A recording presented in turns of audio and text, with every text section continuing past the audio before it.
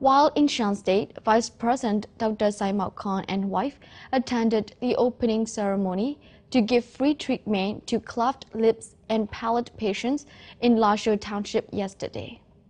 The Vice President expressed his thanks to those who involved in the mission because those patients were overcome their health and social problems after the operation. In Kwanlong Township, he received responsible persons from WAF Set Administrative Division. He urged the young people from Kwanlong and Hopen Townships to operate tourism business with travel agency from China.